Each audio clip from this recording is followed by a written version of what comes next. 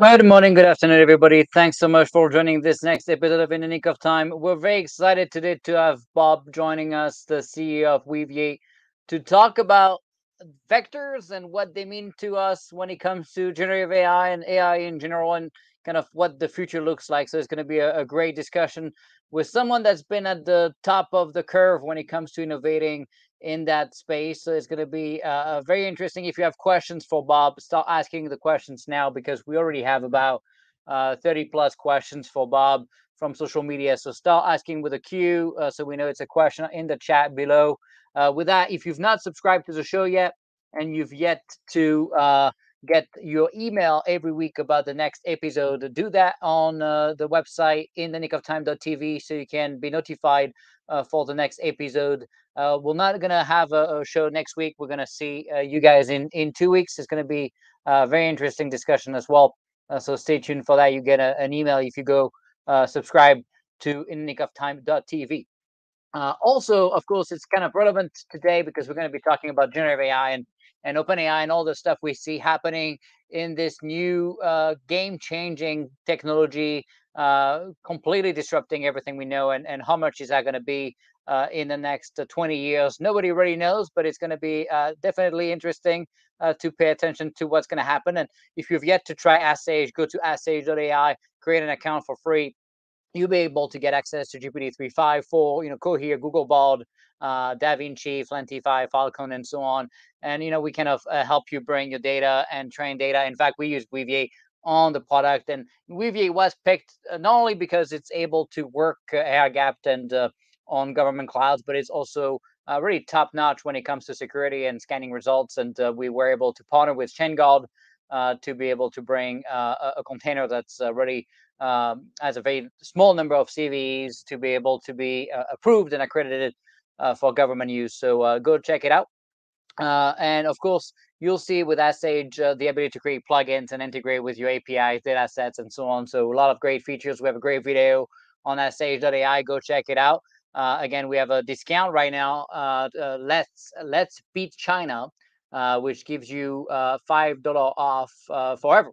So for $25, you can get access to our dear Sage and be able to ask questions and augment it with your data and see all the plugins, Git integrations, and Elastic, MongoDB, SQL, you name it. We have so many integrations to be able to tap into your data sets. So go check that out. We're going to bring Bob in a second, but I wanted to give you a quick rundown of his background. Of course, he's a technology entrepreneur, a technologist, and even a media artist from the Netherlands. He's a co-founder of Weaviate and the chairman of the Creative Software Foundation. In March 2016, he started the open source vector search engine Weaviate. And back in 2016, maybe he knew, but we didn't know how much that's gonna disrupt industry. And it's been a game changer when it comes to, of course, enabling teams to augment LLMs and generative AI capabilities to bring your data and be able to then go beyond the limitation of the hallucinations and the issue we see with generative AI. So it's a real game changer. And the fact that Bob was kind enough to bring this to the open source industry and making sure that this can run air gap. A lot of competition, but very few of them can actually run air gap and run inside of your Kubernetes cluster without depending on a bunch of SaaS APIs. And so and you compare, of course, with some other competitors that have Chinese involvement. That's a non-starter, of course, for us here. And of course, you have none of that with the team. And the Weaviate team, if you've been to their Slack channel, they are exceptional. Helping people. Don't care about money. They don't even ask you if you're a paid customer or not, but they're gonna help you. And it's just an awesome team. So Bob published and has lectured about open source software business model and the positioning of broadly applicable infrastructure software, database, and search engine. And during a presentation for the TEDx University in Amsterdam, he shared his ideas about the evolvement of language impact ideas in software development. So if you've not connected to him on LinkedIn, I recommend you do that. And I recommend you join the Slack chat of Weaviate. a lot of great discussions, a lot of innovation happening, and it's kind of becoming this centralized brain, and really interconnecting pretty much everything you can think about. And it's going to be interesting to see what's going to happen in that market. But if you want to have a play and not be putting your head in the sand when it comes to what's going to happen in generative AI, you definitely want to pay attention to this stuff, because that's going to be a big piece of the disruption that we're going to be facing in the next 2, 3, 4, 5 years, and maybe even 6 months. It's moving so fast. So with that, I like to bring Bob now on the show. Welcome. Good to see you. Thanks for having me, Nick. It's great to be here. Yeah, no, we're excited because you have such a breadth of knowledge, and honestly, it's so kind of you to not only give back to the open source community with all your work. Your team is exceptional. I've told you that before, but they've helped us again and again. We try to give back when we can, but I think it's been exceptional to see. Not only their focus on security, but also in creating a better product, better features. We picked Weaviate at the very beginning for us here at SH. It was a no-brainer, honestly. It was just common sense. I don't think I even hesitated, honestly, and I think it was a great decision. Certainly don't regret it. And it brings everything we needed, and it does it with full control and complete flexibility. So people go check it out on their website. But before that, I like to give you a chance to give us a little bit about your journey and what you've been up to, and then we're going to get into the real meat. The title of this episode, of course, was created, and we've done it together with ChatGPT, like always. Well, with SH, but GPT-4, as we always do here. And I like that vector connection, exploring the future of AI, right? And we're going to dig into this future together. And I think you, more than most people on the show that we had, have this vision way beyond what most people can even comprehend. So it's going to be a great discussion. So thanks for joining us. Thanks again for having me. So, well, to answer your question about my journey, so I've been working in software for a very long time, and I always like to say that that has to do a little bit. I'm gonna date myself now, but I'm born in '85, and when I was like around when I was like 14, 15 years old, we got a computer with an internet connection, and a lot of people wanted stuff online, and they didn't know how to build websites or those kind of things, and that's really how my career started. So I was very young when I started that. So I've been working in tech for a long time now. In that journey, I'm not sure exactly when it was, but I think it was like 2015, 2016, something like that. I came in touch with machine learning models and the newer language models, what was back then seen as new.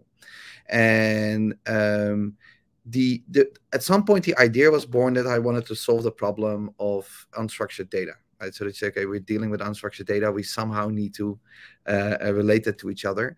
And these vector embeddings played a role in that. So basically, back then I started to play with, I believe it was Glove. I could be wrong, could be something else, but I think Glove. And Glove, it's still on GitHub, so you can download it. And what you basically get, you get a CSV file with a word, like a single word. So it was back then called word embeddings, and that word had a vector embedding next to it. And I think in a bit we'll dive into what these vector embeddings are. But the what you basically could do is like you could start to calculate with words, and rather than storing data based on just keywords or those kind of things, you could start to store data and information based on the embeddings.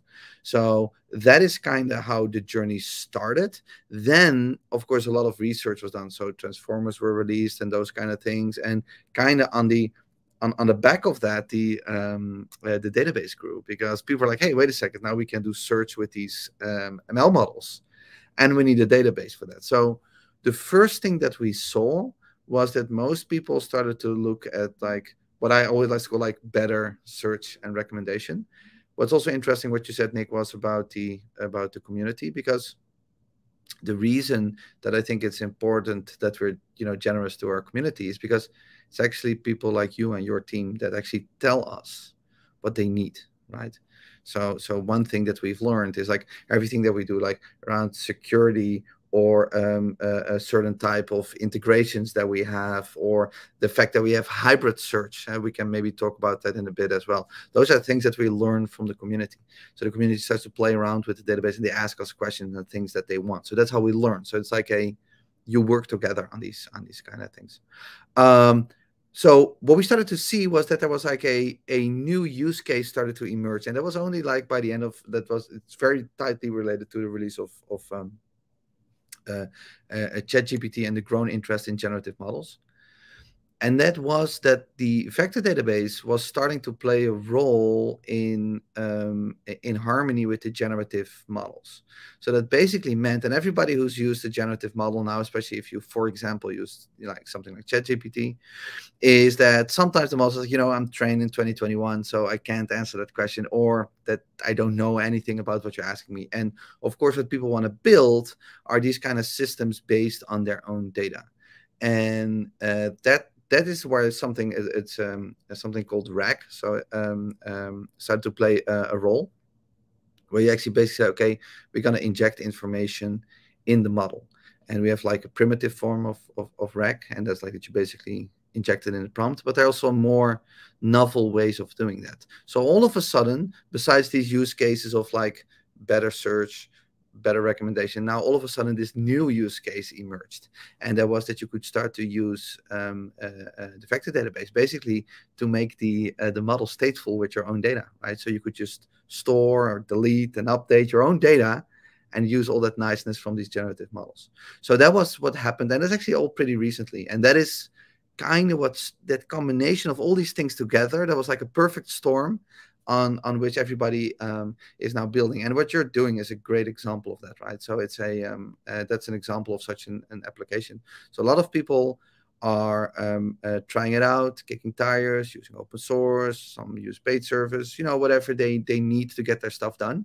And but we also see now the first big ones going to production, and that's of course that is very exciting. That we know that actually, and end customers, they that like in the end that goes in the many thousands of end customers actually get access to these tools, and that's like that's super exciting.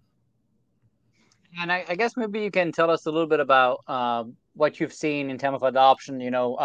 Obviously, good timing. With OpenAI releasing ChatGPT, did you feel like you knew it was coming, or you just got lucky and it was just perfect timing with the big launch with Weaviate and all that No, tied together? that was all just perfect storm. I think what's important to bear in mind is that these models that were used for these generative purposes, they already existed. It's not that something new came with that, right? So we could already see the signs of something like this coming, but the question was, what will the application be that is the big eye opener, right? So Right, what will happen in the world that people are like, oh, now we see, right? And right. because we need to bear in mind that so for example, I run an infrastructure company. So the world where we live, right, is that's like with developers and techies and researchers and hackers, those kind of people. So these people, they kind of saw that, but they were also inside organizations. They were trying to show what the value was, right? So they tried to figure that out and show, like, also senior management and stuff in organizations, like, look at what the value is that we're getting here. And it was sometimes still a tough sell. So the better search, better recommendation was kind of okay to do, but really that new thing that was hard. And then because of that launch of ChatGPT, it was just the eye opener that just let's call them normal business people, that were like, oh, now we see what this could mean Everybody for could us. see, even the non-geek people could see it in front of Yes, them. So exactly, democratizing it, right, for everybody. yes, That's pretty exactly. rare, right? I mean, most technology innovation takes 5-10 years to even get to the hands of everybody. But now GPT was able to really do that, and that's awesome. For OpenAI and for the rest of the industry. So Yeah. when you look at the adoption now, right? You said finally some teams are moving to production and doing some real volume and good good engagement. What kind of company, or at least sectors, do you feel like are leading with the adoption of generative AI today? Yeah, so that the answer to this question is going to be a little bit of a cliche answer, but it's the truth. So the first adopters are actually the tech companies, right? So those are companies in. So one of the upsides that you have as being an infrastructure company like we are is that anybody can be your customer, Right. right? So it's not a. We're not competing with them. That's right. That's right. Exactly. So you kind of so it doesn't matter if it's in banking, in publishing, and whatever, right? So it's more the persona in these organizations that you focus on. But the industry that we saw go first were like the tech in was the tech industry. So for example, I don't know, tech companies focusing on the insurance vertical, tech companies focusing on publishing, those kind of so those very tech savvy companies or companies that were basically making their living off selling high tech in a certain vertical. That's what we saw first, and that is and I think that kind of makes a lot of sense, because bear in mind that related to that remark that I just made about ChatGPT, I think also people were think like, oh boy, we've been working for years on something, right? So for years on this, we're working now. There's this new paradigm, right? Right. That Completely presents itself. disrupting everything they've done. Yeah. Yes, Yeah. yes. So they have to move. They have to move fast, and they need the tooling to achieve that. Right? So that is something that I see the most. Mm. And beyond the tech guys, who do you would you say are the quick next followers? Are you seeing stuff in banking or the financial industry? Where else do you see momentum? I guess. I think I'm happily surprised that so what have I seen recently? I've seen recently retailers, e-commerce, wholesale, those kind of things. I've seen banking, of course, insurance, because Yeah. insurance is very important, because the large language models, of course, in insurance, in publishing, of course. I've seen the first, and I have to admit that I'm not sure yet what the exact use case are, because I just very recently saw it, but I start to see the first gaming use case as well. So I was Huh. very intrigued by that, because there are just certain things that you have like a feeling like this can be big, for example, in gaming, and then you Sure. just want to know like, oh, what game Who's company going is to do working on this something? kind of thing. Right. Yeah. And you try to educate the market, you try to help the market, but they need to see the light. But bear in mind that especially, of course, most of the models are large language models. So companies that are very heavy on language, they tend to move Right. first. Sure. And obviously we're pretty big as Sage in government, but also in Yeah. financial industry now. We signed up 4,500 government teams and 950 companies, in 3 months, which is pretty amazing. Who else Well do done. you see? Do you see any other activity on the government side with other governments than what we did with Sage? Yeah, so I'm Dutch, so I think very logically we saw like Right. the Dutch government, right? They have been working. That was more that was on the side of economic affairs, again, which kind of Mm, makes sense, because they just a lot of text. But we also, we all spoke with people on the side of the US. So it's like it's in the government. So it's very interesting. I think what's interesting to bear in mind, in specifically when you talk about government, is that if you have a piece of infrastructure like a database, back in the day, you just had a database, and then you needed to support certain things to support the government use case, as you said earlier. What's interesting is that there's now, for these use cases, a second thing added to the mix, and that's the model. Right, so right. no model. There's no use for a vector database if you don't have a machine Right. learning You model, can do right? So much without the model. That's right. exactly. So a lot of questions, and I think this is also an obvious answer, but the questions are like, so where does the software run? How do we integrate with the models? Where are these Right. models coming from? Those kind of things. So those kind of questions we get a lot, but we're early in that journey, but it's super excited to see that as well. It's very cool. Yeah, no doubt. All right, so let's, for people that don't really understand much about the topic, let's set the stage, with the basics, right? And so let's look first at what is a vector, right? Let's start there, and then we can go to the more complex stuff. Yeah, so a vector is the easiest way to think about it. I like to explain this in metaphors, because then it's easier for people to visualize, if you will, is to think about a representation in space. So, for example, if you look at a map, right? So that can be. I'm currently I'm now in New York. So if you look at a map of New York, right, then you want to move from one street to another, you do that in 2 dimensions, right? So things are placed in a dimensional space. And if you go to a supermarket, for example, you are in a 3 dimensional space. And basically, what the embeddings do that the machine learning models generate is that they, based on the data that they're trained on, is that they place things in relation to each other in that space. So a way to think about it is that, for example, if you have a word, for example, if you to think about it from the perspective of words, if you have a word like apple, then that's more closely related in that space to like fruit and banana than it is to, for example, I don't know, car, right? Because a car is something completely different. So what we can do, we can also, by the way, not only do that with text, but you can also do it with images, with audio, and those kind of things. So what the vector does is that it gives a representation in space. And now the thing is, as you also know from, so back to my city example, is if I meet somebody and I look at a 2D map, then I can get to the location or the street where I need to be. But if I have to go up, right, I need to have a third dimension. So I need to know where to go. And these vector embeddings, so they're often not two-dimensional, and also often in, or not often, almost all cases, not two-dimensional, three-dimensional, because we cannot contain enough information in just 2 or 3 dimensions. So they're often like, it starts often from like 90.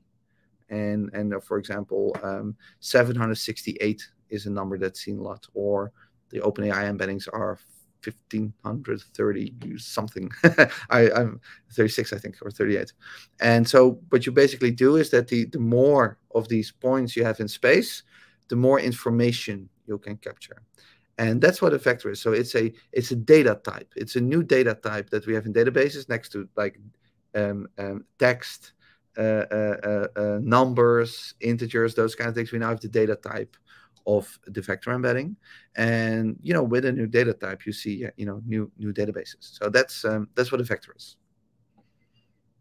Yeah, that makes sense. So now we have kind of the basics, right? So okay, these vector, used to empower LLMs and augment data, right, from the enterprise. And then when you think about it, what's the difference between the vector AI model and the generative AI model?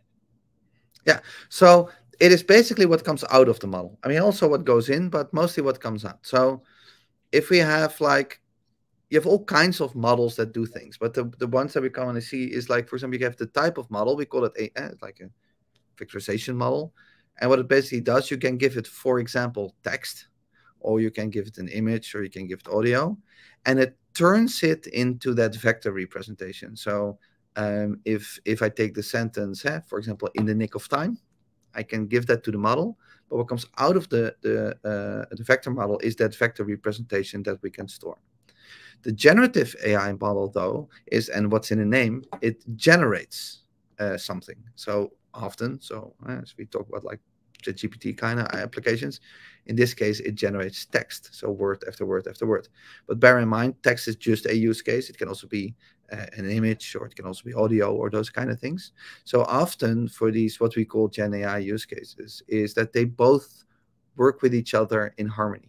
So you use the first model to vectorize the content to store in the database, and you use the other model, for example, to create an interactive engine or generate something based off the data that you're retrieving from the database. So that's the difference between these types of models. It's often not one model; it's like multiple models that do that, and they work in harmony with each other. Yeah, that makes sense. So now you're ingesting data, right? You have this vector database of your content, right? So you have the plain texting, version. Then you have the vectors. The vectors now, you can use that, right, to query against your database to extract uh, result that would be relevant to the prompt or to the discussion, by using different ways, right, to effectively select the matches. So when you think about that, right? You guys bring a lot of features, right, into Weaviate to effectively help the teams decide which one to, let's say you have 1,000 entries, you're not going to pass, 1,000 entries to your prompt. You want to, based on the token context limitation and stuff, you may, pass two, three, four, five at best. So how do you think about, kind of querying the database and extracting the relevant information, and how do you guys do that? Yeah, so this is an thank you for this. This is an excellent question, because the thing is this. So what we've learned in practice is that from the vector database perspective, doing pure vector search alone. So what we mean with that is just, you have all these embeddings, and then you might generate another embedding, and then you do similarity search to say like, okay, these are, for example, if you have 10 million documents and you have a question, say, okay, what are the top 5 documents that I need, or which documents contain the answer to my question? We've learned that in the majority of situations, pure vector search alone is not enough.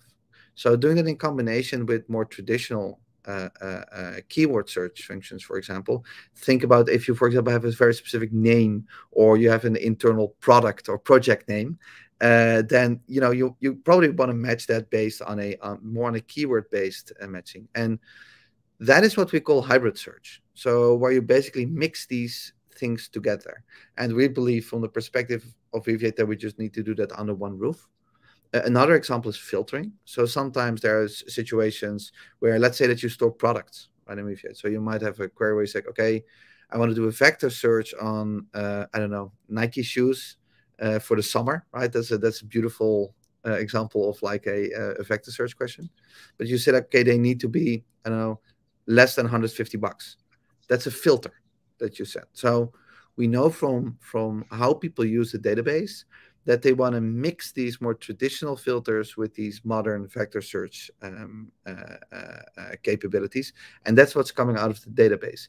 And then, so that means that if you have a generative AI use case, basically what you do, you need to, if it's a naive rag thing, so we want to inject something in the model, then sorry, in the prompt of the model, then we somehow need to collect the right documents from the database, and you want to do it in a combination or by using hybrid search. So that's an example of that.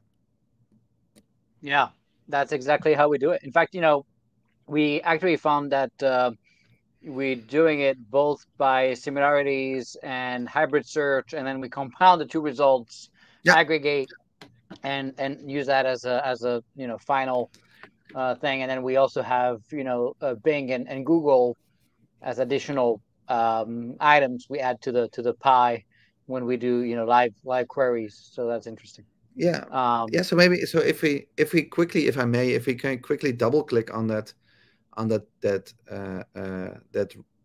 RAG format. So the abbreviation stands for retrieval augmented generation. So what you basically, so you do generation. So if you look at it in reverse order, right? So we do generation, but it's augmented by retrieving something. right, So what you just said, that is the retrieval part. So we need to tell the generative model what it needs to be based on, right? So we ask it a right, question, and then we tell you, base it on the following information that we're giving you. That's the retrieval part, and that is something um, uh, um, that that's being solved in these types of integrated tech, exactly like what you're doing. But again, I can't stress this enough. Pure similarity search to do the retrieval right is often not enough. The power sits in the combination. right.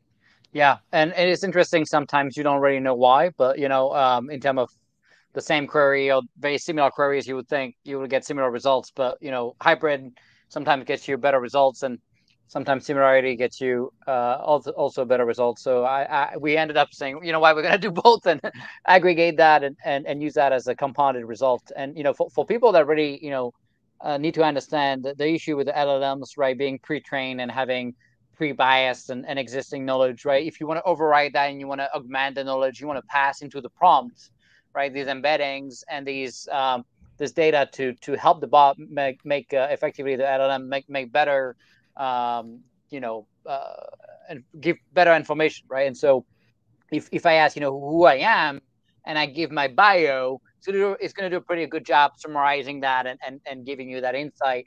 Now, what's interesting is cases where, let's say you have a database of resumes, right? You have 500 resumes, right? If you ask, who is Bob, it's going to do a pretty good job because, Bob, there's so many Bobs, and he's going to extract the top five or whatnot, and then you're going to give that, and it's going to be able to give your bio. But now, if you were to ask, how many developers code in Python, and you have 500 of them, that's a whole nightmare because now first you couldn't just extract the 500 resumes and give that to the prompt because it's going to go above your context limitation there of tokens. So we had to build a lot of features to enable that, also tapping into databases, APIs, and other things. What do you feel like is the future of these kind of use cases where you would have to ingest the data in a different way, or do like almost like an aggregate query or something where it gets a little bit more complex than just using similarity or hybrid search? What could be the solution when it comes to really extracting, if I want to know count of how many I have, right, of Python developers? So this is another great question. So the to answer your question, what I think or hope that the future is this. So currently, the information that we get from, if you purely use a generative model, then the data that we're getting and the knowledge that we're getting is from the model itself, right? So now we have a problem. So I always like to refer to that problem like that. I say the model is stateless, so it doesn't contain state. And so the database is a way to bring state to the model. Now, there are two things here. So the first thing is, and I'll get to your second question through this, right? So the first thing is this: if the models are very big, right, and it takes a lot of time to do inference on them, right? So in production, that's sometimes problematic. So the thing is well, if we don't need the model anymore for its knowledge, we just need it for its, for example, language understanding. Right. We can compress a lot of things, right? So the model becomes smaller. A lot of research is happening in that space, and I've seen some startups of which I believe that there's some are still in stealth, but I believe that they are working on, which is very exciting for customers, right? And users, because then they know that it becomes easier to operate these models. Because now we're just going to say, the model is just going to say I want something from the database. The database does its vector search and it returns that information back to the database. So that's one thing. The second just thing to pause that here on a second, right? yeah. There is also a point, right? When I compare, open source models that don't have the same volume of knowledge than, ChatGPT 3.5 or 4, for example, the model, like you said, might be capable of doing summarization, extraction, all these different kind of features, right? They don't have the same knowledge. You can augment the knowledge by bringing on data. That's a lot of work. And you also need to start predicting what people are going to start asking, right? And of course, maybe what they're going to be asking, or maybe you don't. But I always felt like, well, the reason why ChatGPT was so successful is because it could answer anything, number one. Number two, the other piece of that is it's easier to add the delta, right, than we have to train also the basics of life, so there's a balance there, and I see the value of open source models, and I think it's going to grow and get better, and and it's great to be able to start with a smaller GPU and not need to spend hundreds of millions to train all this stuff, and I love it. But I also counter that with okay, there's also a lot of good to have a great model that you don't have to train on everything for it to be able to also sometimes come up to conclusion that maybe you would not be able to get to without the existing knowledge plus your data, enterprise data on top of it, right? There's kind of a balance there between the two. Yes. So let me try to give a metaphor for this, right? So I have a metaphor that I sometimes use to also make this points, right? So back in the day, in the pre-internet era, right, a lot of families at home, they had an encyclopedia set, right, at home. So now you can do two things, right? So you can ask a human to just read from A to Z everything that's in the encyclopedia set and try to remember and as much as they can. which is a nice party trick because then people and they know a lot of trivia and they know a lot of stuff. Or you can take that human egg and say like, we're gonna learn you how to as efficiently as possible use the index that's in the Right. in the back of the And to find the stuff. encyclopedias. Right. Yeah, so you just need to understand the question. So for example, what's the distance between the moon and the earth? You just need to understand that question, and then you need to quickly go to like, okay, index moon, okay, what's the, and earth distance, right? And you do the distance calculation. So now what that human needs to do in the brain capacity needed to get that question answered is far less than Right. memorizing everything that's in that whole encyclopedia set, if that's even possible, right? So Right. what you then get is like if now we bring that back to the models, like you kind of can foresee a smaller model, right? That just parses the question and says like, okay, I understand that I need to figure stuff out related to the moon, earth, distance, and I'm gonna look in the database, right? And I know how to ask that information from the database, and how to ask that is in the form of these vector embeddings, right? So I know that the type of vector embedding that I need to send to the database to get an answer. So now to your question, if you have all these resumes and these kind of things, if you have a tiny model that just understands that question, it's like, I don't know the answer, but I'm going to ask it from the database, which is the encyclopedia set, and return the answer, then you get this very efficient way of working together. And if that's going to come from, to be honest, I'm super agnostic from which model that comes. So that can be an open source model, that can be closed source model, whatever works for people. But I think that is a future we're going towards. So do you see in the example of counting resumes, right, which is not just extracting, your resume or my resume, right? It's really counting, let's say, how many Python developers we have, which you could do with a query, right? With Weaviate, there's that query ability with, GraphQL and to write that query. Do you see the model writing the query effectively and asking the question to the vector database? Is that how you picture it in your head in terms of how the model would execute the task? Uh, yes, kind of. So it's like the problem that needs to be resolved is like, how can the model understand and parse the question Right, without having the answer to the question, right, right? right. He doesn't have the So number, it's but he like, knows he needs to count, right? So he needs to count, right? So he doesn't know the number, but he knows he needs to count. yes, exactly. So it's just gonna say like, okay, I understand. So if you ask the model, okay, what's 2 plus 2, it needs to understand like, okay, I have a number and I need to add that to that other number, and I'm gonna ask that from a different source. So currently the generative models, I mean, I don't know for all generative models, but especially the generative models that we can see, the reason that it answers 2 plus 2 is 4 is because somewhere on the internet in a text Right. it read that, right? It It was trained on written that. there. So Yeah. Yeah. it was written there. It's trained. It's probably not doing 2 plus 2 The math. itself. Right. Yeah. Right. So if you and I have to admit that I don't know with the latest models right now, but just the recent models or open source models, if you ask them like, what is like 5,1233 plus and Right. He's another not gonna random know. number, it's not gonna know.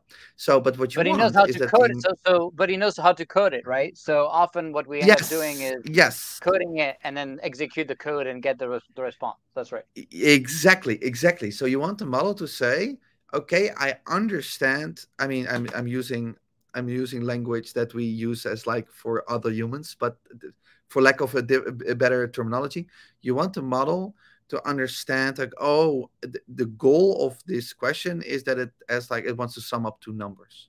So it's going to say, Right. okay, I need you need to do something for me. Here you have a number, here you have another number, and sum them up for me. And then whatever answer it gets back, it will say, oh, the sum of that plus that is that. So, Right. It's and not doing the that math. It's can, just pulsing the, yes. the, the question and sending it to the right place to be executed and get the reply back without understanding of whether or not the answer will be right or not. Yeah, exactly. And just if I may, on a quick side note that people might find this funny, there are these questions that people ask to figure out how well that the model is able to parse these kind of things.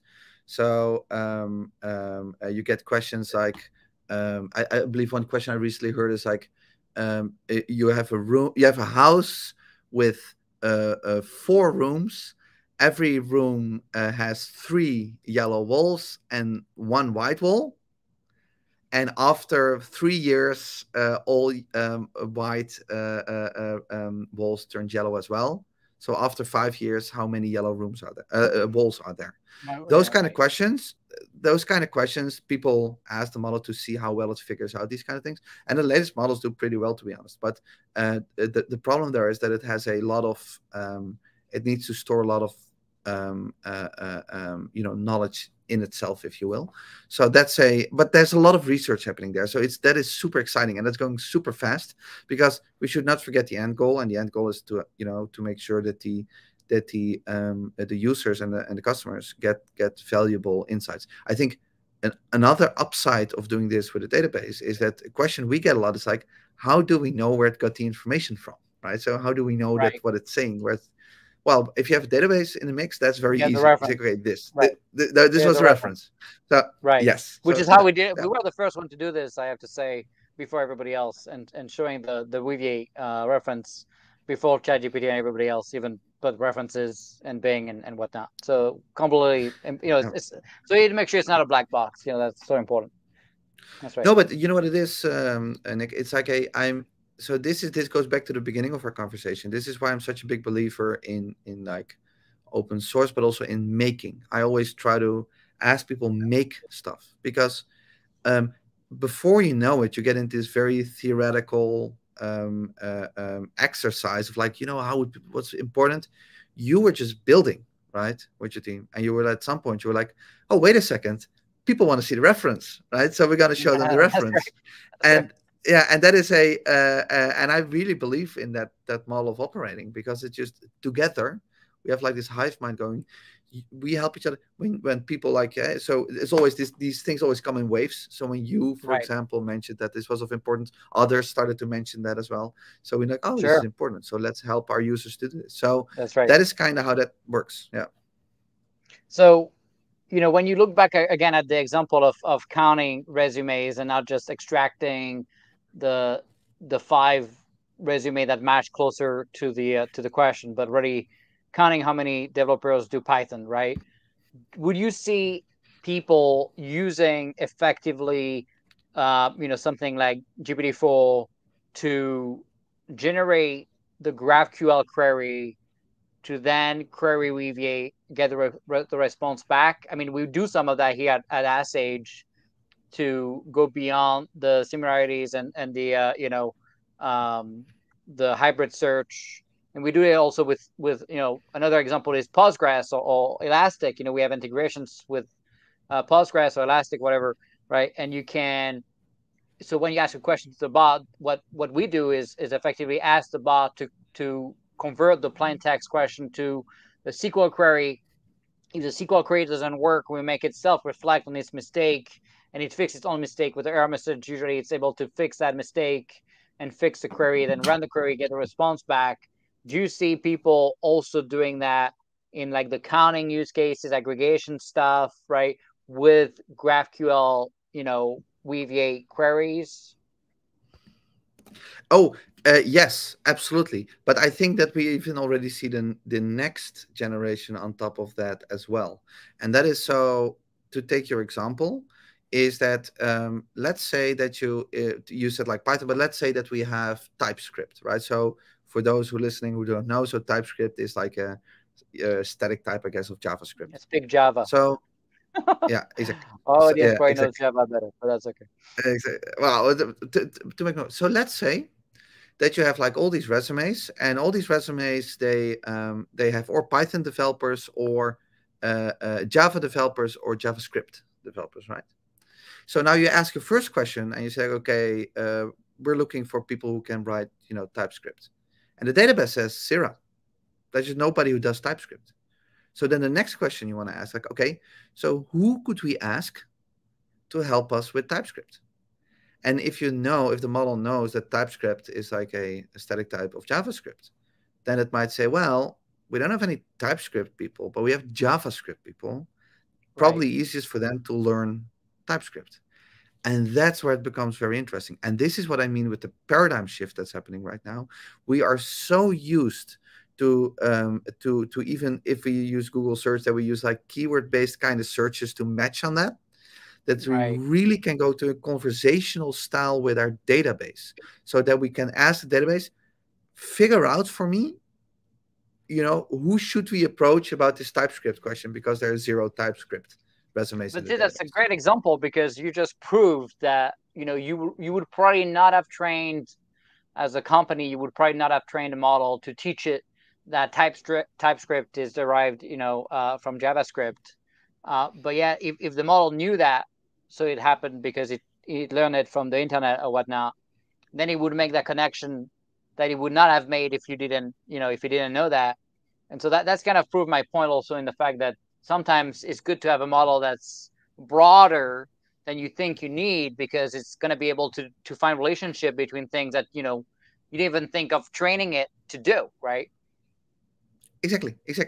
And that is kind of that's the powerful thing. And so what you want to get to is that the model goes like, okay, I understand the question, so let me figure out what actually the difference is between JavaScript, Python, and Java, and let me see how they relate to TypeScript.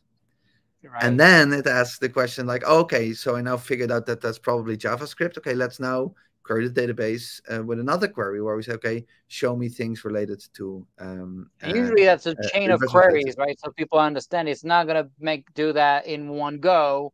It's going to cut into tasks and then do different steps and kind of come to that conclusion, right? It's not a one step thing.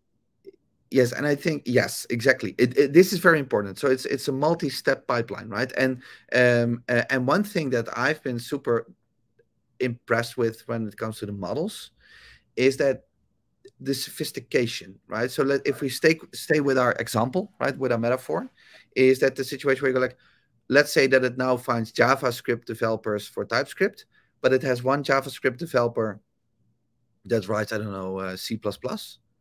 Then it can say like, well, then we have this JavaScript developer who also knows another static language, right? So this person also knows C++.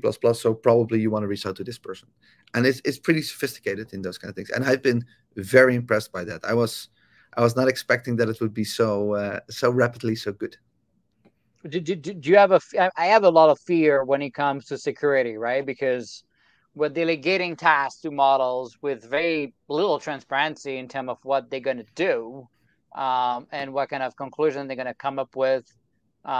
What's your fear in terms of, like you look at AutoGPT and some of these tools, they're starting to really enable people to, uh, write code in Python and execute the code with zero check on the code, bash scripts, you name it, right?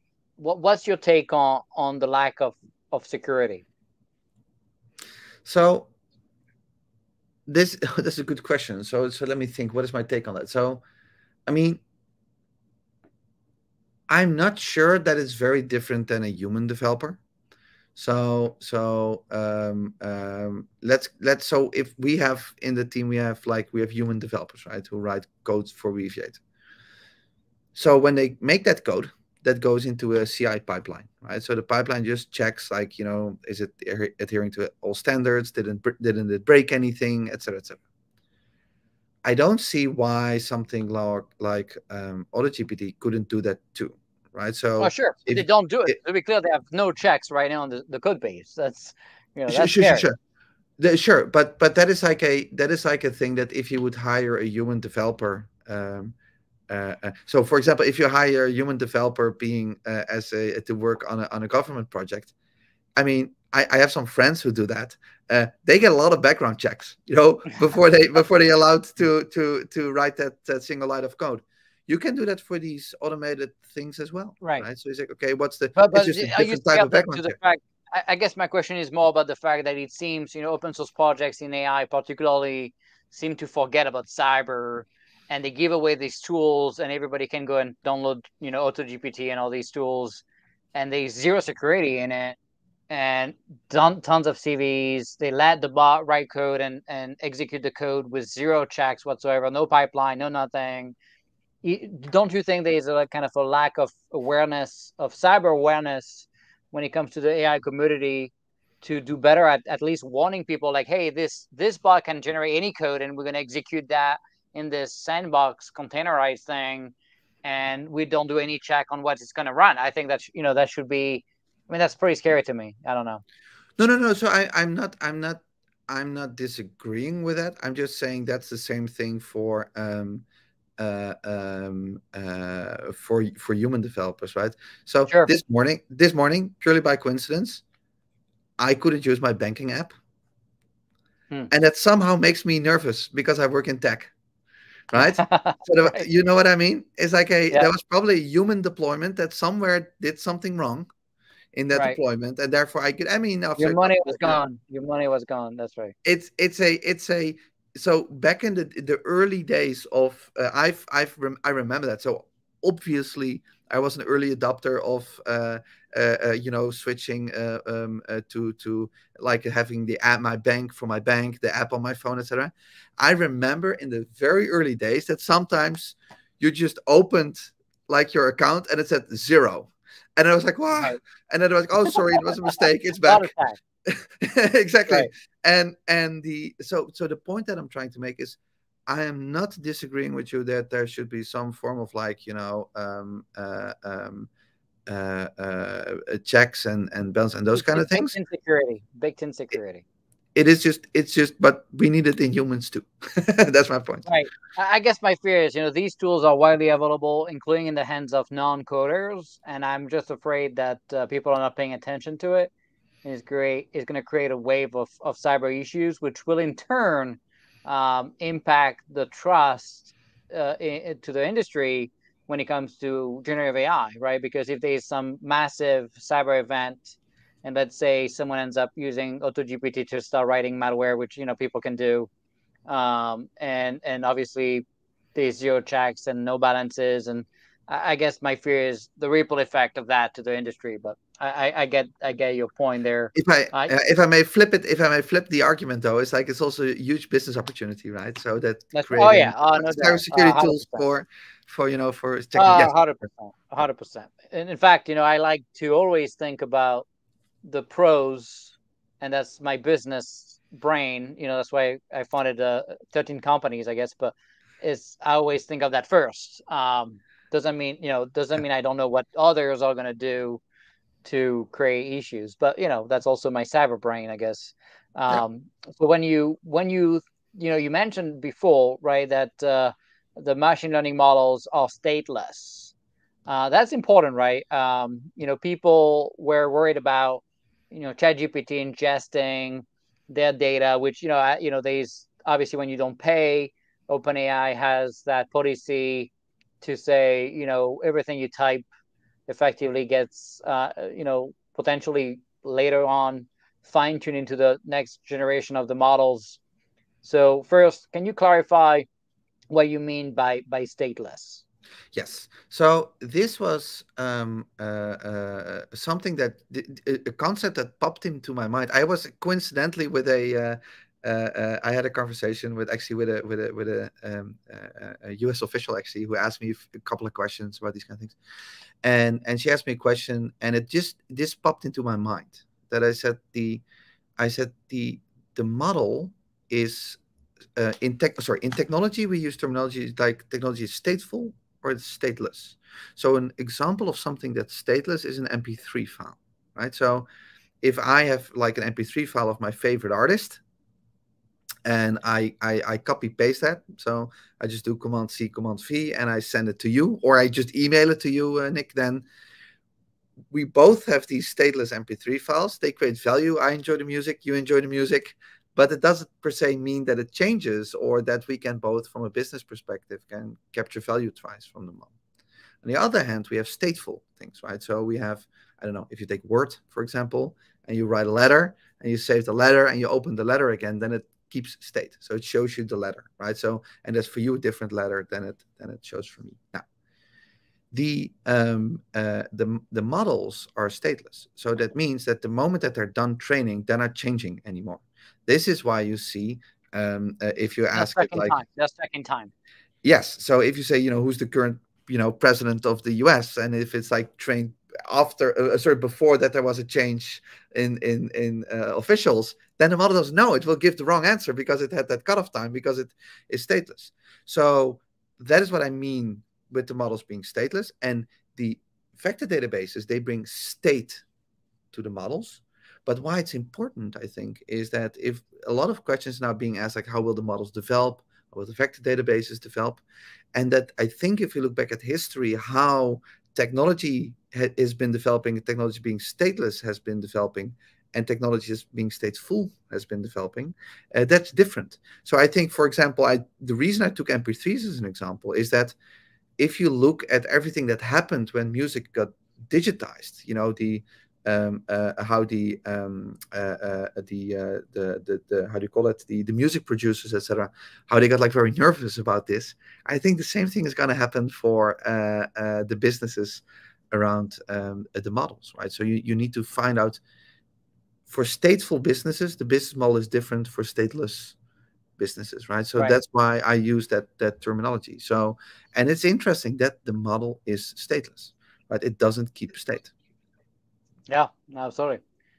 So, we talk about, I guess, using, something like Weaviate to bring data, enterprise data, right, to those models to start augmenting the knowledge on top of the model without fine tuning the models. Which, again, if you fine tune data into a model, then you cannot control who gets to see what and how, and you don't really know. It becomes kind of this black box in a sense, and you lose kind of the ability really to bring the references and all the stuff we talked about. So, what we do here at Sage is we use Weaviate as embeddings to train data on top, and then we can control with labels the data, and we can say this user has access to this label, that user doesn't, so he doesn't get to see this Weaviate object here, but he's going to see this one instead.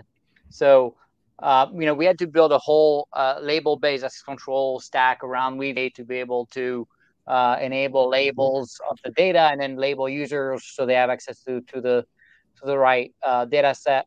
So how do you bring, I guess, what else could you do to do that securely, and what did we miss? So, what you do? So, what's interesting about the word secure, of course, is that underlying on doing something securely is trust. And what might be interesting is that it's actually a great place where open source is helping. So, because the thing is, basically, you can see what you're adopting, right? So you see what it actually. It's like opening the hood of buying a new car, right? So you see what's under the Right. hood, and like, okay, I trust this car. I think this car is going to solve the problem that I have. Um, and then you bring it inside your secure environment. So now today, that's often the virtual private cloud with one of the hyperscalers. I mean, you still of course have like the very traditional on-prem, but of course that's getting more and more inside the virtual private cloud. So to answer your question, or the question that's on the screen, I think that's a mixture of what people love about SaaS, so the easy to useness of like SaaS, but doing that hybrid inside their virtual private That's cloud. right. So we call 100%. that hybrid SaaS, right? Yeah. Oh, is that how you call it? So I always, we need a new name, and we need a name for that. I don't know if hybrid SaaS is the name, but at least for people that, that's actually how government would consume most software, in fact, right? Because they want the SaaS experience, but they want it hosted on their Kubernetes cluster inside of some government GovCloud enclave. And Yeah. so that's what you're talking about, is delivering effectively containers or something like that, Helm charts and whatever, orchestration stuff inside Yeah. of the customer enclave, so that the customer has full single tenancy control of that enclave, but yet it still gets the software as a SaaS offering in terms of the billing and the support and all that kind of stuff. Yes, yes, and this is again also the nice thing where the open source plays a role, because rather than saying, okay, so for example, as you said, like in GovCloud, right? Rather than say, okay, here you have this black box that you can deploy inside your GovCloud, we're gonna say, no, no, no, this is what you're getting. It's open source; the whole world can see it, and now we're gonna package it up for you, and you can deploy that securely inside your GovCloud. So, and that's a trust element around security that I'm a big believer in. So someone was asking a question. I'm going to bring it up now because it kind of makes sense. Um, you know, and I guess it goes back to misunderstanding of open source and how open source company can even survive, and some do well and some don't. You've seen Docker, for example, struggle compared to what they could have done. I guess somebody's asking, once someone buys your product, how is he going, how are you going to keep getting more income from those customers to support your business? But maybe that person doesn't even understand that effectively your product is open source. They don't have to buy it to start using it. So it's even more complex, right? So how do you convince someone to take this open source product and not just use it without paying you? Yeah. So the this is a great question, and if I might alter the question a little bit to capture also what you're saying, Nick, is because the answer to this question is actually pretty straightforward, right? So it's a recurring model, right? So people, they don't pay a one-off price; they pay on a monthly Right. basis, as long as usage based. So as long as they use it, right, and how much they use it. So that's how they do it. In fact, But share a little bit also how you price it. yeah, yeah. We have fully usage-based pricing for our SaaS, and we're a young company, so we're also experimenting like in how we do that. But what I do find very important is that pricing is fair. So that means that people that they pay for what they use, right? So I'm not going to charge a startup when I'm that just has 100 data objects. I mean, that's not a good example, but like 10,000 data objects, and low, security requirements for that matter, or not as a startup, often not a requirement at all, versus, well, for example, a government use case with billions of data objects with very Sure. high security standard, right? So that's completely different a way of pricing and doing those kind of things. So, but I think what's so the answer to that is that it's full user based priced. But if you tie that to the open source, is that if people use the And open, just to be clear, yeah, do you tie it to the objects? Is that how the price point is driven? The volume of objects or the instances or what? Because there's so many different ways to do volume. So what kind of volume are yeah. you So we have, driving the price yeah. from? So our SaaS offering is based on volume of data objects, and nowadays we also have the vector embedding in there, but that's because of innovations in Weaviate, that's probably going to go away. So just on the amount of data objects that you have, so the more data you store in query, the more you pay, basically. For our Yep. hybrid SaaS, that's done around the metric of memory and CPUs that people leverage. So the bigger use case, the bigger machines you need, and then So it could be the more. same instance running, is just getting beefier, Yes. and because of volume of consumption, and that you pay by CPU or memory or both, I guess. Both, What's both, the both, okay? both. Yeah, it's a mixture of both. And the thing is that what's interesting here is and then again, the role of open source is that a lot of people, if they just are happy using open source because they have a small use case or those kind of things, that's fine. And because it's just it's like they give us feedback or they help us, or sometimes you don't hear anything from them at all and they're just happy users. That's also fine. So That's the life of open source, I'm afraid. Yeah. yeah, well, I don't know. So I am not. I'm not sure if I agree with the. I'm afraid part of that. I think it's a beautiful model, right? It's a way. It's Right, just yeah, you. yeah. I mean, You know, it's just what it is, I guess. Yeah.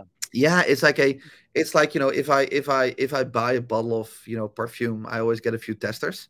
So I don't have to pay for the testers, right? So and then if I like one, I might buy a bottle, right? So it's a very organic way of doing business, Right, because right. some people go like, hey, we tried out the open source, we like it, it's great, but now we want to go to production, we want to have the right agreements and those kind of things. So that's like it's a very So organic really, it's way the of growing that. support model, right? Just like a Red Hat kind of model, where effectively people would pay ready for the support, right? Yeah, and then the better you get as a company, so that is basically what the proprietary piece of technology that we have is the operationalization of the database. Right. So The day we one and we day two yeah, hosting of the stuff. we are better at doing that Sure. than you, and we take that off your plate, so you just don't have to care Right. about You it, right? provide the full day one, Yes, day two support of the stuff. yes, But you're yes, not doing like some companies, which I kind of hate. We are pretending to be open source companies and keep adding pretty much critical features like ICAM and uh, SAML and basic things as a paid feature that is closed source on top of open source. They call it COS, right? Commercial off the shelf, commercial open source software, which is a scam for COTS, because really most enterprise will need SAML and all these basic features they are putting as a paid closed source feature. So you're not yet doing any of that stuff in terms of like having features that are not open source, other than So the orchestration stuff, I guess. yeah, we don't do that. I think it really depends also on your business, because I do appreciate the fact that somebody wants to make money in their business, Yeah, right? but then just on it, just call yourself a COTS. I don't know. Yeah, Just no, on it. that is you know, something that is it's just that like is don't something hide that behind open source and be like we're open source, but not yeah, already. But we are, just.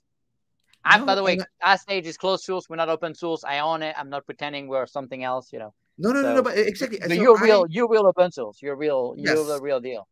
yeah, but it's super simple, because it's like if you just go to there's just an open source. The open source, I think, is just opensource.org or something.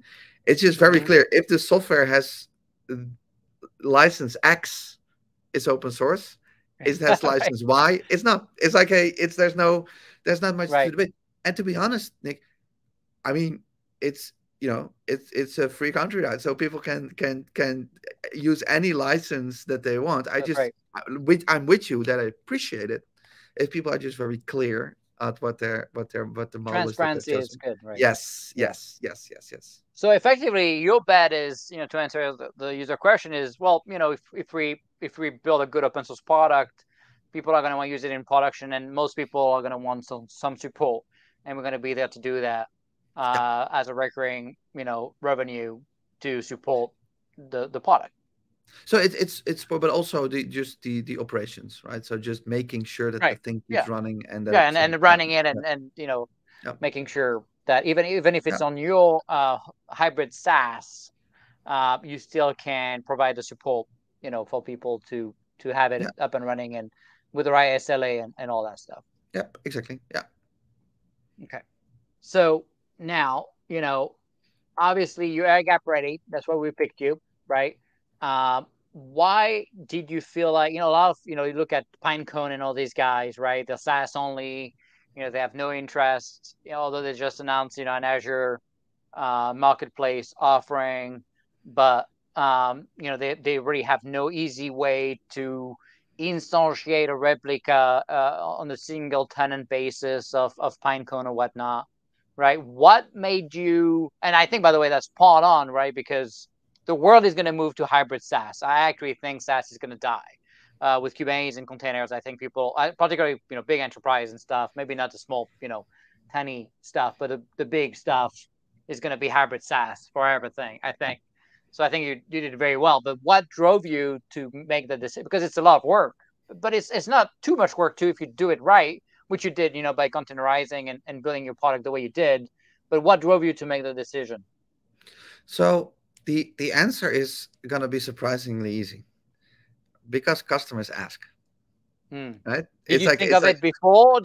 Was it, oh when you designed it, it was containerized and, easy to deploy. So it wasn't very hard, right? no, of course we I mean, so me and my co-founder, we have like ours also our background working, of course, in enterprise software. So we kind of knew So that you that knew was it. an ask. So you knew Yeah, it. we kind of, but it was also, but you're never 100% sure before like customers tell you, and Yeah, they do. And what I and but to give a little bit more color to that answer, so what I absolutely agree on with you is that the state of the cloud becomes the state of the cloud is becoming better and better to actually do these kind of things, right? So it becomes it's still hard, but it becomes easier and easier over time to do these kind of things. And everything that we're driving is based on what users ask, right? So a couple of years, sorry, not years, a couple of months ago, all of a sudden people wanted to go to like the all of a sudden the billion scale was a thing multiple customers asked. At some point some customers asked about like multi-tenancy, so we did that. Other customers asked about certain modules, so that is how we keep developing all these kind of things inside the Weaviate, but all with that focus of being able to do that in the in the, I mean, we also have SaaS, but sure. there's a direction You want to towards bring like the both. Yeah. hybrid SaaS. Yeah, yeah. So, Jared, who is working for Defense Unicorn, who is also using which also using Weaviate, and was asking actually about the multi-tenancy stuff, right? I missed that actually, so I'm not tracking that. Can you tell us a little bit about? So I guess a customer asks you for multi-tenancy. Does that mean effectively on the single instance you can now segment data in a different way than just maybe doing some schemas and objects and things? Yes, and the reason. So thanks, Jared, for asking this question. The reason I had to smile when you popped this one up. One thing that we've learned is like these user and customer requests. They come in waves. So Yeah. all of a sudden we had like all these people like upvoting and asking multi-tenancy. We're like, okay, great, thank you. Let's get it done, right? Get it over with. So so the short answer to Garrett's question is yes. It's like in the latest version of Weaviate, and it's also you can find in documentation how to set it up. But this is exactly how it goes with the community, right? So people like Jared ask these kind of things, like, okay, thank you. This is apparently a thing. We're gonna make sure that it happens. So and now to the second part of the question, if it overlaps with his decision. Well, kinda. It kind of overlaps in the sense of like customers ask, like, can you run it inside the VPC? And then the answer to that question is yes. And then sometimes the next question is like, okay, but because it's very important that we can do that, that we have multi-tenancy features, backup features, etc. And then if there's a feature that we're missing or lacking, then we just make sure it gets built. It's as simple as that, to be Right. honest. And just to clarify, right, because you could already do multi-tenancy before in a sense of doing schemas and filtering by creating a source type, or doing something to filter the objects, but it wasn't baked in, I guess, into the product. You could still cheat the product, I guess, and make it do multi-tenancy in some ways. But are you also saying it's also doing multi-tenancy on the management of the object and like creation, deletion, and stuff like that now, so you can have different kind of schemas, and everybody would not see the same schemas across the instance? Is that how this works, I guess? So it's like it's you said it indeed based on the schema. I have to say that I don't. That's what you're asking is actually a very good question. How users see that, I don't know that, to be honest, by heart. So that's but of course that's in the in the That's in the okay. documentation. We'll find But out. the We're gonna read the freaking manual. That's what we're gonna do, yeah, no, but what's right? funny about this is that we learned it. I actually have a funny war story about that because we learned about multi-tenancy that so a couple of months ago people were just for those listening who don't know. So in Weaviate you create like you have you create these classes. So you can say, for example, document or image and those kind of things, and then you add your data objects to it. And It's kind of a until table for. I mean, it's kind of a way of yeah, thinking of a table, for exactly, database, right? So yes. And in a couple of months ago, people were just storing just all their data just in one, right? So one, just if yeah. in one class or one table, as you said, so just one, right? Then all of a sudden people were like, no, no, no, no, we still have like maybe a data set of a billion, but we just in small chunks, right? So we have these different classes or tables. And then we had a customer who went viral. Their product went viral. So what they did is every time one of customers signed up for them, they created a Weaviate, created a new class, and those kind of things.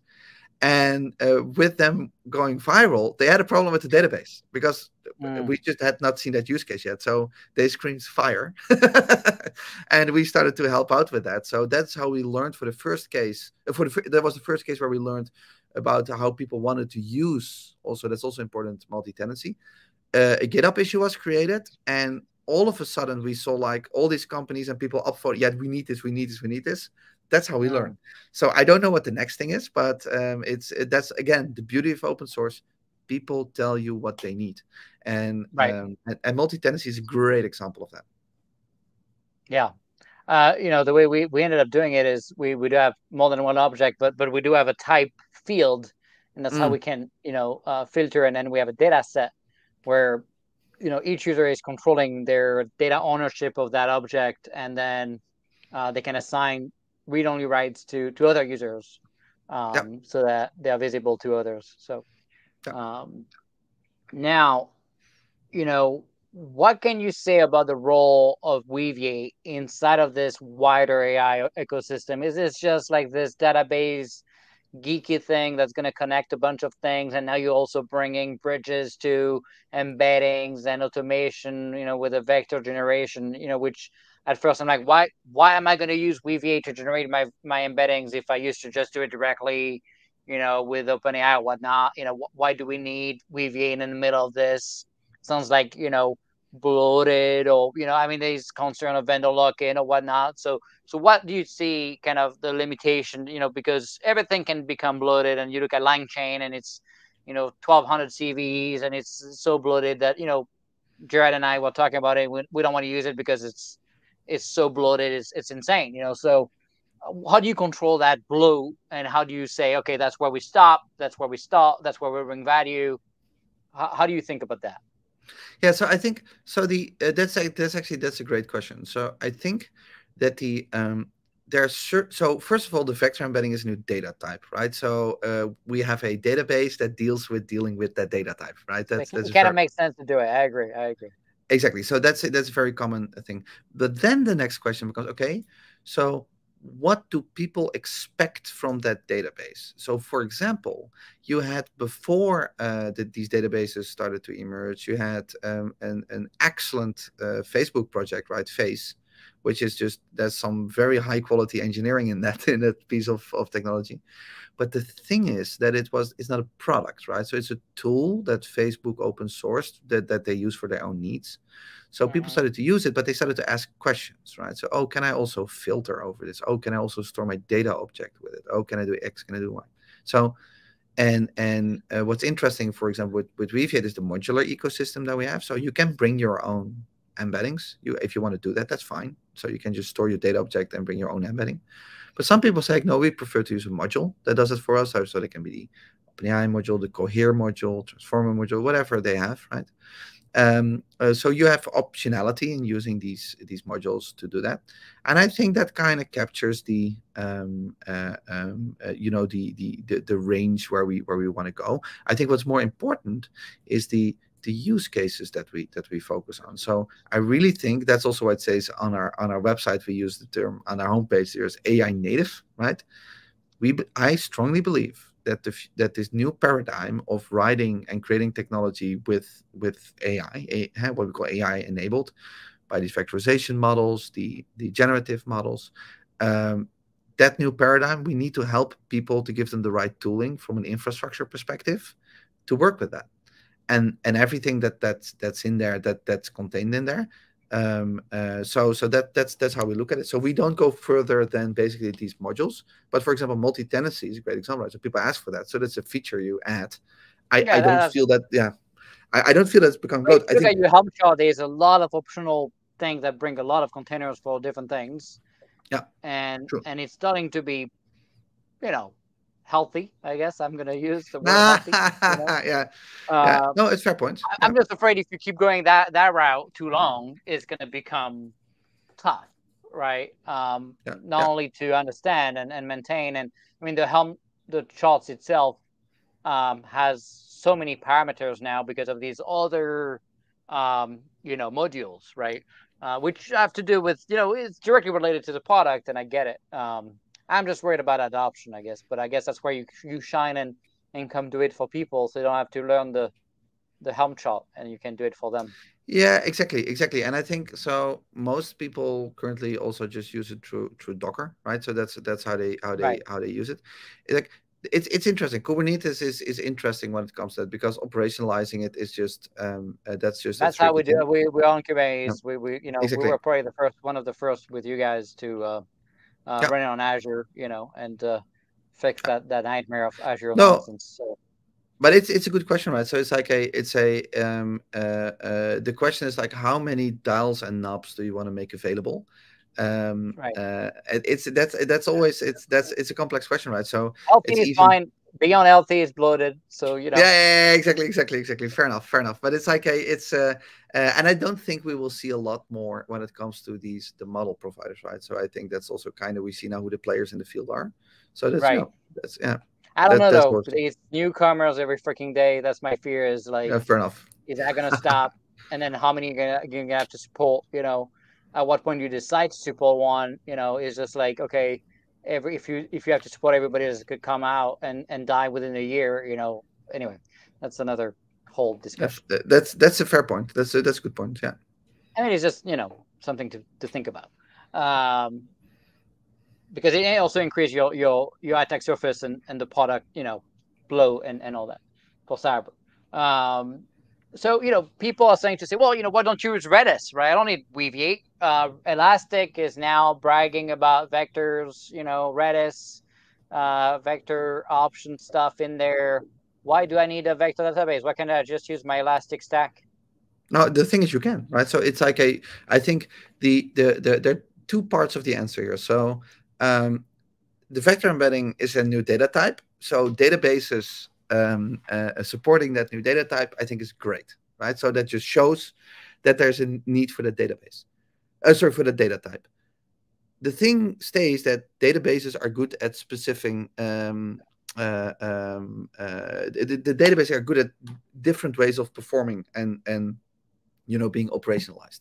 So like you have for different types of data types, specific built databases, we see the same thing with Weaviate, right? So where you just basically say like, okay, we have a database that's built around the vector embedding. That's the first part of the question. The second part of the question is like the things that people build with Weaviate are different, right? So it's like, for example, what you're working on, what you showed at the beginning, right, Nic? So these Gen AI based applications where people feed stuff into the Gen AI models, where they interact with the models. We have something where we call like generative feedback loops, where you store data back into the database. So being a place where people go to build these AI native applications, I think that is what makes us different, right? So that we see a lot of people build end-to-end things on top of Weaviate because they think AI first, right? That is their way of thinking. They're not thinking of like enhancing something existing or those kind of things. So you just talked about like have bloated. So it's interesting. So if people, because the thing is this, Nic, if a database provider adds vector search to their database, that has a huge impact. That means you have another index. You need to manage that index, and that index that comes with certain trade-offs. So if you have a database that is good at doing something, but you add a index that might be a suboptimal combination of the two together, then you might potentially be shooting yourself in the foot, right? So in Weaviate, you can do, technically speaking, you can do keyword search in Weaviate. I'm not going to tell people to do, if people have a keyword search use case, use Solr or Elastic or open source, whatever, right? Right. So Do it's you see a, an issue you see what I also? mean? No, I mean, being specialized makes a lot of sense, right? And they would become bloated, of course. The other issue I guess I'm afraid about is, a lot of people have to ingest data sitting in Elastic into Weaviate so that they can do generative AI stuff. So now you're ingesting data twice. Does that make sense for an enterprise to have data in two different places? So I would argue no. So that is the reason why in Weaviate you can store the complete data object like you would store it in Elastic, or like you would store it in MongoDB, right? You store the complete data object with the vector embedding attached to it. There is a use case though where having the data in multiple places is actually, I would argue, a good architectural choice. And that is often in combination with a data warehouse. So if you have a Right. data warehouse where you say like, okay, we're going to store all our historical data, everything that we have in there, right? We have a storage and compute separated for all the obvious reasons. So let's say that you're a huge wholesaler, right? Then you have like a product catalog from day one, right? Which is huge. But for the e-commerce applications you might not need all of that data. So then basically, so that's why we, for example, in Weaviate have the Spark connector, so that people can make a Right. Spark connection between the data warehouse and Weaviate, which is a very common pattern, right? So that is that is a use case where I see multiple databases play a role in harmony, which is actually also a very common use case. Here we go. Makes sense. All right. So we already answered this. So what is generative search? You kind of brought it up. What is it meaningful? What is it? So generative search is, and we kind of already talked about this, right? Is where you inject search results into the generative model. So So that's a the fancy name for it. yeah. So it So really it's like enables the enterprise data and augmenting your prompt knowledge and the LLM knowledge. yes, and where it's interesting, right? So where it's valuable is the fact that you can do stuff with that. So the most obvious use case is the chatbot case, but we also have on our website a blog post written by my colleague Connor, where we call it generative feedback loops, where we have just a public data set of Airbnb listings without a description. So what you do is basically you query over these descriptions, and you basically say, okay, now generate a description for this listing and store that back in the database. So now you can do semantic search over these listings that were generated and not in the original data set. So those kind of Right. use cases with generative search is something that I'm very bullish on that. So that people start to build more and more of those kind of things. All right. So what's next? What's the next big thing? So I'm very much I'm a big believer in the multimodal models, right? And how as To the tell world. people what that means. So Multimodal. so if we the most used models right now is large language models, right? So and then the second L is language, and that's just one modality, right? Language. But we're seeing more and more models that just can ingest or output different modalities. So you can tell the model, okay, for example, a generative model, you can say, okay, I want you to generate something that is text, or I want you to generate something that is an image, or I want you to generate something that's a heat map, or those kind of things. And that is something I'm super excited about. And that is also one of the things that I believe, going back to what we said about with Weaviate, I believe that our users, they want to store the data object with that embedding. So to be prepared for multimodality, if someone says, okay, I just want to store an image, right, with the multimodal model, then we should be able to support storing that image, right? So you just have one place to go Mm, rather than to go all these different databases, but all purposely built around the embedding. I think that's the most important thing. That is the core focus. And then around that, you can store the data object, and it can be text. Mostly it's now text today, but that can also be an image or an audio file. right. So it could be binary, I guess. Yeah, it's binary. Yeah, it can be binary. Yeah, Yeah. Interesting. yeah. All right. So looking at this technology and you see a lot of people using it in many different ways, is it going to change the world, or is it just a buzzword? Is it a gimmick? Well, is it going to stick? When you think of generative AI, how much impact is it going to have in the world? So I mean, what is super interesting to see is that the models reach the tipping point from being like, oh, this is gonna be something very cool, and at now this tipping point of like it's good enough, right? Where people say like, hey, we really we can see the value and we use it in our business, right? So I think that we're beyond this. So for example, what we saw with so for example, blockchain, for example, that was constantly struggling with like, what's that really that really that use case that will take off, right? And that now has proven itself in Gen AI that it's there, right? So to interact with these models. So so now to end with the last question, how do I see that change the world? Well, I see that in the form of that it's that paradigm shift, right? So it's a completely new paradigm to interact with the technology, to build new products, to build new solutions. So there's like this world opening up for people to build new things, right? That help other people. And I'm super excited about that. Is that going to disrupt jobs? Probably. Yeah. Probably. Yeah. Yeah. What would you say to people in terms of like trying to find a way to make sure you have a future job now with this new technology? What should they do to make sure they're still relevant moving forward?